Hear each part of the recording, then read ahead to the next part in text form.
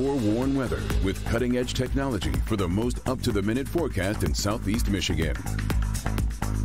A little muggy, but a good day to get outside today. I know that you're watching storms for tomorrow, so what's going on with that? You know, a few of us had some showers today, but tomorrow we're talking about the threat potentially for some stronger storms. We're talking about like the hail that we've seen recently and maybe some gusty winds. These are the primary threats: the wind, the hail.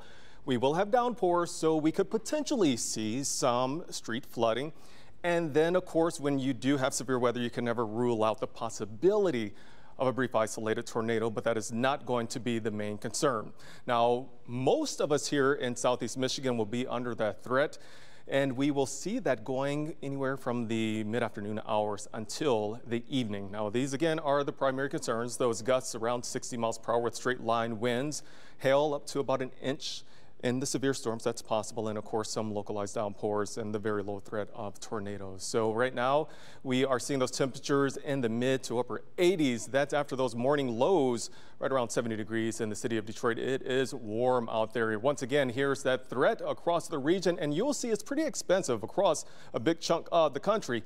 As near as Toledo, though, we bump up to the second level, the slight risk category.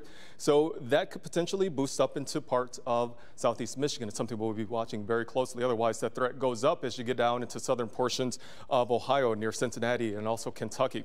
So around here today, we did have some of those rain clouds in the area. This was in Highland Township earlier in the afternoon hours. We will see more clouds tomorrow, and of course, some of them could bring some rain and gusty winds. This is a look into downtown Detroit from the Penobscot building. You can see the stadia right there, Comerica Park, as well as Ford Field and the rest of the skyline. 88 right now in the city of Detroit. Very warm still at this time after 6 o'clock. We are at 86 also in Flint, 87 at Detroit Metro Airport, and we're at 78 in Harrow, 86 in the Ann Arbor area. So as that Track 40 radar is showing that we are mostly clear of the rain showers that we had earlier. They were very scattered in variety. You will still see a few as you head east over toward Ontario. Otherwise, across Michigan, that threat of the showers winding down tonight.